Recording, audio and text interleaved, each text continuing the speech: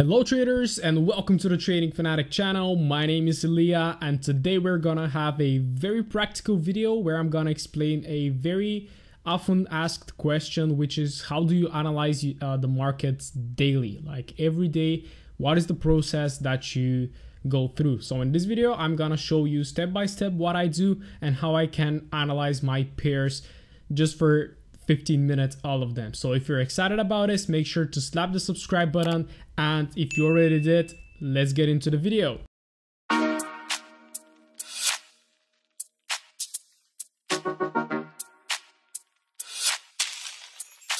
Alright, so I'm gonna give you a few steps, and I would advise you to write them down and to practice them every single day from now on. So the first step is that you have to determine the daily trend, the last daily candle. When you sit on your PC that day, you always have to look at the previous daily candle because it really contains a lot of information, and the positioning of the market.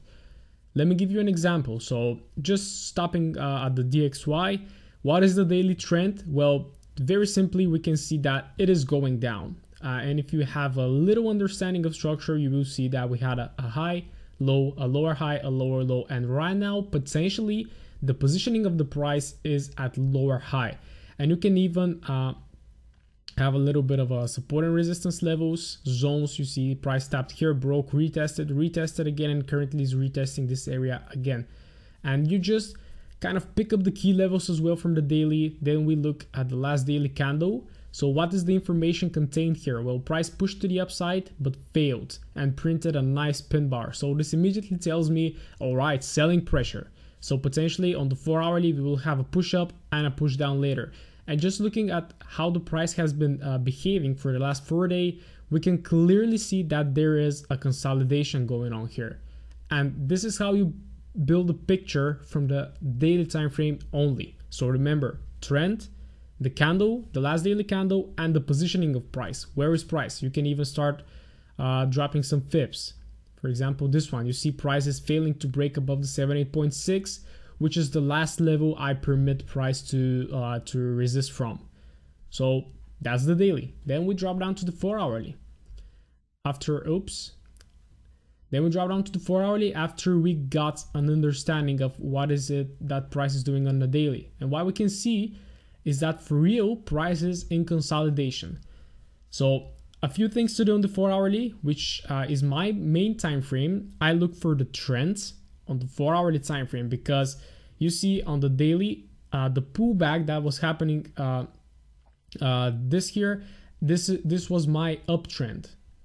So from the 4-hourly, I was taking longs, but knowing that from the daily price is about to pull back, I seized that opportunity to trade the pullback.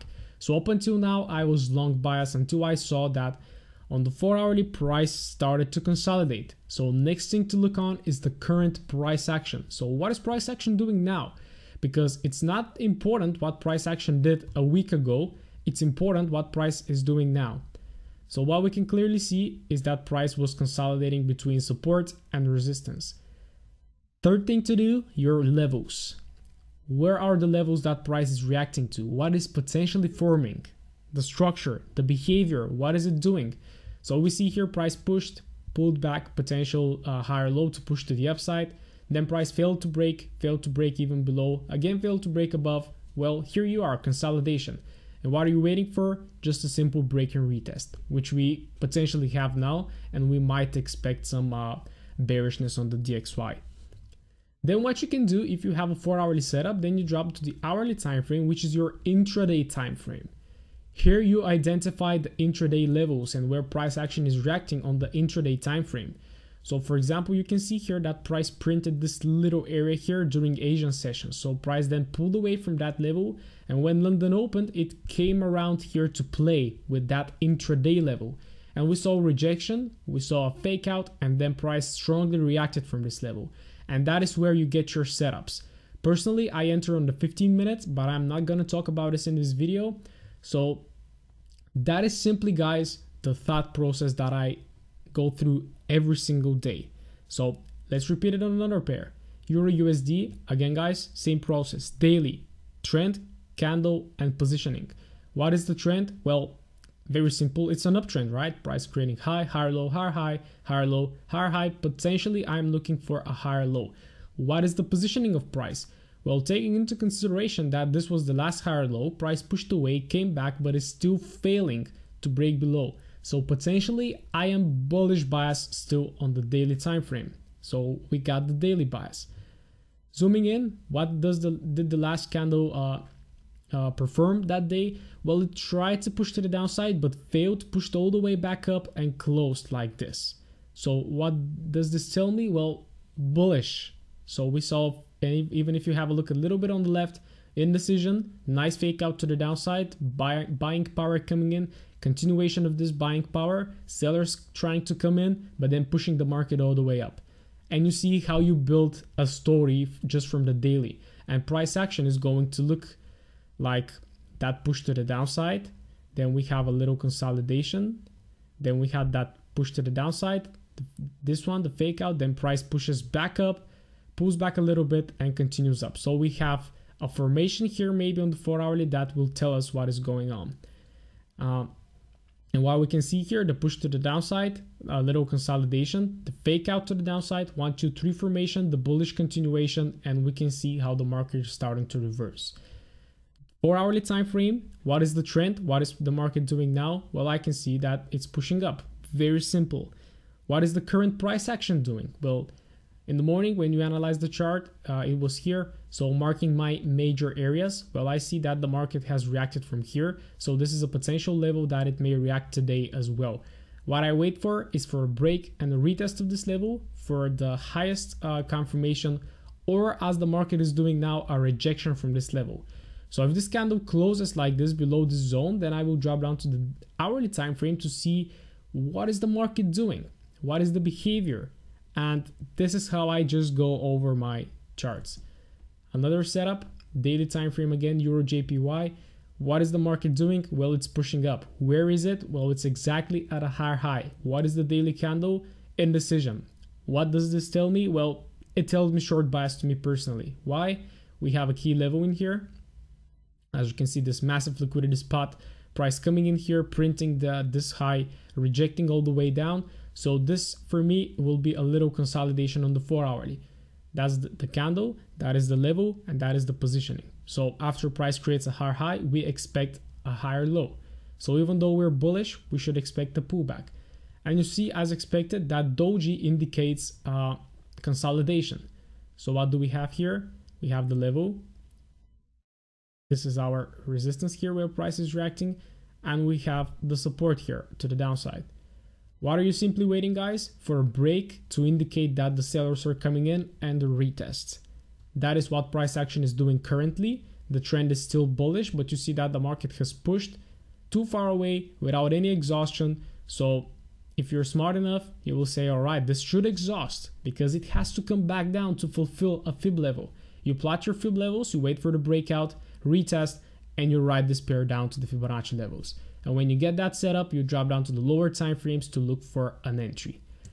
Last example, Aussie USD, daily time frame again, trend, candle, positioning.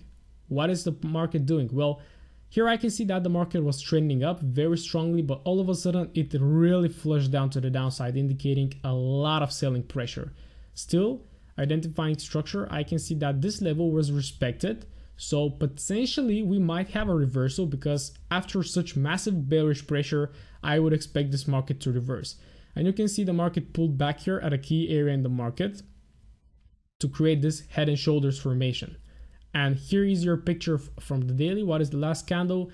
Well, here we had a pin bar at this area, then price tried to push to the downside but failed.